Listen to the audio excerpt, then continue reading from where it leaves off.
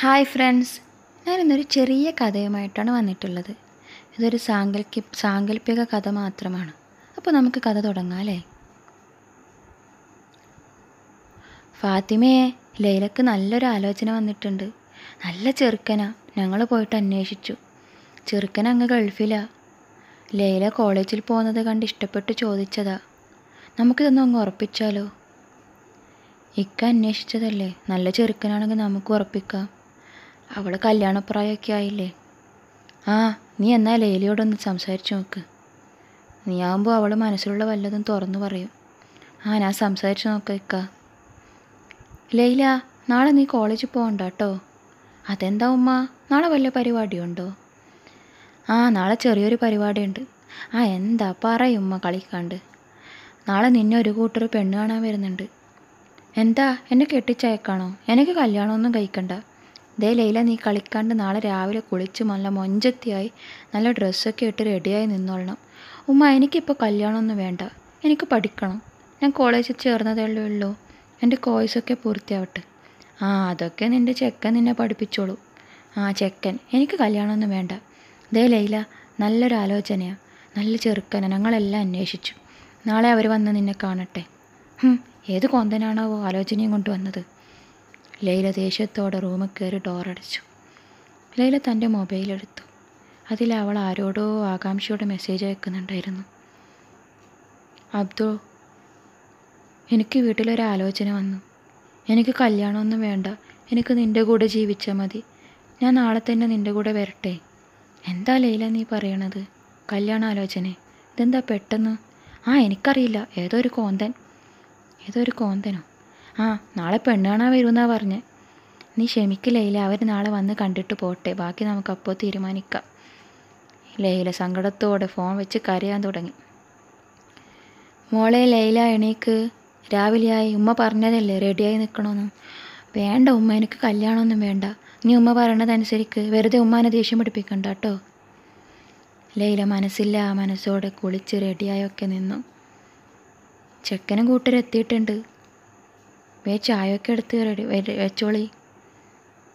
ചെക്കനും കൂട്ടരൊക്കെ വന്നു. എല്ലാവരും പരസ്പരം സംസാരിച്ചു. എന്താ ചെക്കൻ്റെ പേര്? ഫൈസൽ. ഫൈസിന്നാണ് നമ്മളൊക്കെ വിളിക്കാറ്. ഫൈസലിൻ്റെ അമ്മാവൻ പറഞ്ഞു. പെണ്ണിനെ കണ്ടില്ലല്ലോ? അമ്മാവൻ ആകാംക്ഷയോട് ചോദിച്ചു. ലൈല, ദേ അവർ നിന്നെ ചോദിക്കുന്നു. നീ ചായ എടുത്ത് പോയേ. എനിക്കൊന്നും പറ്റില്ല ഉമ്മ, ഞാൻ പോവില്ല. ലൈല, ഉമ്മ പറയണതനുസരിക്കല്ലോ ഉമ്മയുടെ കുട്ടി. പോ മോളെ.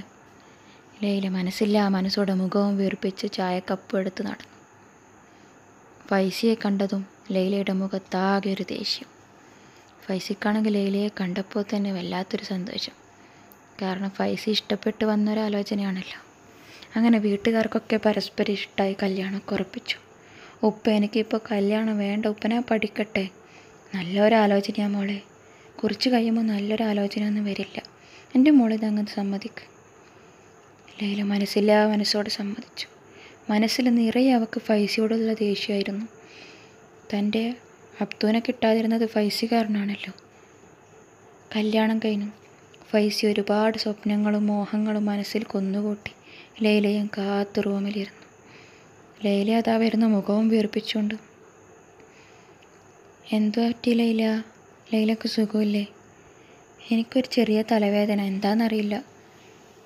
എങ്കിൽ ലൈല കടന്നോളൂ. ലൈല അത് കേൾക്കേണ്ട താമസം തിരിഞ്ഞു കടന്നു. ഫൈസി ഒന്നും മൈൻഡ് ചെയ്തു പോലുമില്ല. അങ്ങനെ കല്യാണം കഴിഞ്ഞ ദിവസങ്ങളോ ആഴ്ചകളോ ഒക്കെ കഴിഞ്ഞു. ലൈലയുടെ ഭാവത്തിലൊരു മാറ്റമില്ല. ഫൈസിയോട് എപ്പോഴും ഒരു ദേഷ്യം. ഫൈസിയുടെ ഒരു ചിരിയോ കളിയോ ഒന്നും ഒക്കെ ഉണ്ടായിരുന്നില്ല. ഫൈസിയുടെ മനസ്സിലാകെ സങ്കടം വന്നു. ലൈലയുടെ ഉപ്പാനോട് സംസാരിച്ചാലോ? വേണ്ട, എന്തിനാ അവരെ കൂടെ വിഷമിപ്പിക്കണത്? ഫൈസി ഒന്നും മിണ്ടാതെ എല്ലാ സങ്കടങ്ങളും മനസ്സിലടക്കി പിടിച്ച് ജീവിച്ചു. ഒരു ദിവസം ലൈലാക്ക് കടുത്ത പനി. ശരീരം ആകെ വിറക്കണുണ്ട്. തടിച്ച പുതപ്പ് മൂടി ലൈല കട്ടിലേക്ക് കിടക്കുക. ഫൈസി വന്ന ഉടനെ ചോദിച്ചു, എന്ത് പറ്റി ലൈലേ? ഒന്നുമില്ല, അതൊരു ചെറിയ പനിയാണ്. നമുക്ക് ഹോസ്പിറ്റലിലേക്ക് പോവാം. വേണ്ടെന്ന് പറഞ്ഞില്ലേ? ലൈല കുറച്ച് കടുപ്പിച്ച് തന്നെ മറുപടി പറഞ്ഞു.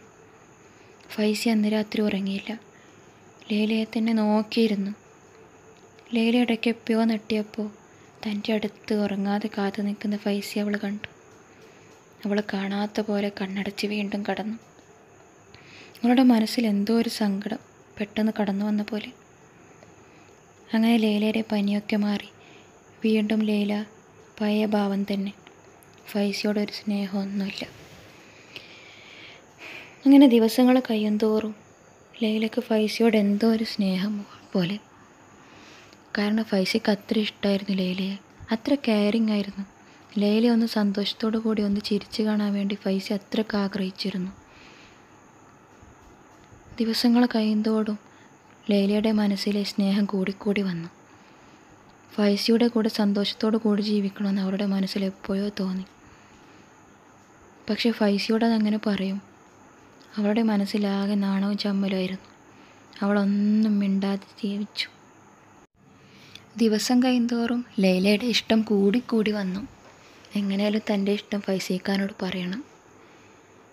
പക്ഷെ എങ്ങനെ പറയൂ? എല്ലാ പെണ്ണുങ്ങളും അങ്ങനെയാണല്ലോ, മനസ്സിലുള്ളത് അങ്ങനെ തുറന്നു പറയില്ല. അങ്ങനെ ലൈല തൻ്റെ ഇഷ്ടം മനസ്സിലൊതുക്കി തന്നെ ജീവിച്ചു. ഫൈസിക്കാണെങ്കിൽ ലൈല ഒന്ന് ചിരിച്ചു കാണാൻ വേണ്ടി, ഒന്ന് സ്നേഹിക്കാൻ വേണ്ടി അത്രക്കും ആഗ്രഹിച്ചിരുന്നു ആ പാവം. ലൈല ഫൈസിയോട് പഴയ പോലെ തന്നെ പെരുമാറി. തൻ്റെ ഇഷ്ടം അവൾ പുറത്ത് കാണിച്ചേയില്ല. പക്ഷെ ലൈലയുടെ മനസ്സ് ആ ഇഷ്ടം പറയാൻ വേണ്ടി വിതുമ്പിക്കൊണ്ടേയിരുന്നു. എങ്ങനെ അറിയിക്കുമെന്നായിരുന്നു അവളുടെ ടെൻഷൻ. നേരിട്ട് പറഞ്ഞാലോ? വേണ്ട, ചിലപ്പോൾ എന്നെ കളിയാക്കിയാലോ, അല്ലെങ്കിൽ എന്നോട് ദേഷ്യം കാണിച്ചാലോ? അവളൊന്നും മിണ്ടാതെയിരുന്നു. പല രാത്രികളിലും ഫൈസി ഉറങ്ങുമ്പോൾ അവൾ ഫൈസിയെ തന്നെ നോക്കിയിരിക്കും. ആ നെറ്റിയിലൊന്ന് സ്നേഹത്തോടെ ഉമ്മ വെക്കാൻ അവൾ ഒരുപാട് ആഗ്രഹിച്ചിരുന്നു. ഫൈസിക്കാരെ കൂടെ സന്തോഷത്തോടു കൂടി ജീവിക്കണം. ഫൈസിക്കാരെ മക്കളെ ഉമ്മയാവണം. ഒരുപാട് കാലം ഫൈസിക്കാനെ സ്നേഹിച്ച് സന്തോഷത്തോടു കൂടി ജീവിക്കണം. മരിക്കുന്നത് വരെ സ്നേഹത്തോടെ ജീവിക്കണം. ലൈല അങ്ങനെ ഓരോ കാര്യങ്ങൾ ആഗ്രഹിച്ച് അങ്ങനെ ഇരിക്കും. അങ്ങനെ ഫൈസിയുടെ ബർത്ത്ഡേ ആയി. ലൈല മനസ്സിൽ ഉറപ്പിച്ചു, ബർത്ത്ഡേയുടെ അന്ന് ഫൈസിക്കാരോട് എന്തായാലും ഇത് പറയണം. ഫൈസിക്കാക്ക് അതൊരു സർപ്രൈസും ആവും. മറ്റെന്ത് ഗിഫ്റ്റ് കൊടുക്കുന്നതിനേക്കാളും ഫൈസിക്കാക്ക് സന്തോഷമാവുക ഞാൻ ഇഷ്ടമാണെന്ന് പറഞ്ഞാലാവും. ലൈല അങ്ങനെ ബർത്ത്ഡേയും കാത്തു നിന്നു. അങ്ങനെ ഫൈസീൻ്റെ ബർത്ത്ഡേയുടെ ദിവസമായി. ഫൈസി രാവിലെ വീട്ടിലേക്ക് പോയി. ലൈല അന്നും ഒന്നും മിണ്ടിയില്ല. പഴയ പോലെ തന്നെ ഫൈസിയോട് പെരുമാറി. ഫൈസി ആകെ സങ്കടത്തിൽ ഇറങ്ങിപ്പോയത്. കുറേ കഴിഞ്ഞ് ലൈല ഫൈസിയെ കാത്തു നിൽക്കുമ്പോൾ ഫൈസിയുടെ ഫോണിൽ നിന്നൊരു കോൾ വന്നു. ലൈല കോള് കട്ടാക്കി. ഫോൺ എടുത്താൽ ചിലപ്പോൾ എൻ്റെ ഇഷ്ടം ഞാൻ പറഞ്ഞു പോകും. നേരിട്ട് വന്നാൽ തന്നെ എന്തായാലും പറയണം, സർപ്രൈസ് കൊടുക്കണമല്ലോ. അങ്ങനെ ലൈല ഫൈസിയെയും കാത്തങ്ങനെ ഇരിക്കുമായിരുന്നു. പെട്ടെന്ന് വീട്ടിൻ്റെ കോളിംഗ് ബെൽ അടിക്കുന്ന കേട്ട് ലൈല താഴേക്ക് തുള്ളിച്ചാടിപ്പോയി. ഫൈസിയൊക്കെ വന്നിട്ടുണ്ട്, എത്രയും പെട്ടെന്ന് എൻ്റെ ഇഷ്ടം തുറന്നു പറയണം. ലൈല ആകാംക്ഷയോടെ ഡോർ തുറന്നു. ഏതോ ഒരാളാണ്, ലൈലക്ക് അറിയാത്തൊരാളാണ്. ഉപ്പ ഇല്ലേ മോളെ? ആ ഉണ്ടല്ലോ, ദേ ഉപ്പ, ഉപ്പാനെ വിളിക്കണ്. ലൈലയുടെ ഉപ്പ പുറത്തേക്ക് പോയി. ലൈലയുടെ ഉപ്പയും അയാളും തമ്മിൽ കുറേ സമയം എന്തൊക്കെയോ സംസാരിക്കുന്നുണ്ടായിരുന്നു. അയാൾ പോയി. മോള് റെഡിയാവും, നമുക്കൊന്ന് ഹോസ്പിറ്റൽ വരെ പോകണം. എന്തിനാ ഉപ്പ? മോള് വാ, അതൊക്കെ ഉപ്പ പറയാം.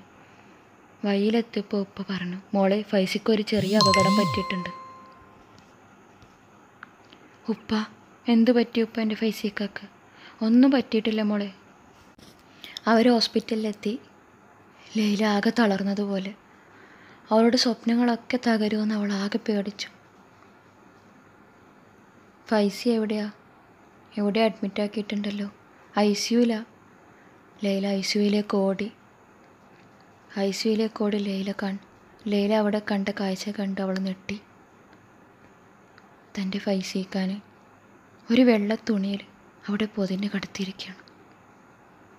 ലൈല കരഞ്ഞില്ല, അത്രക്കും മരവിപ്പായിരുന്നു അവൾക്ക്. സോറി, നമുക്ക് ഫൈസലിനെ രക്ഷപ്പെടുത്താൻ പറ്റിയില്ല.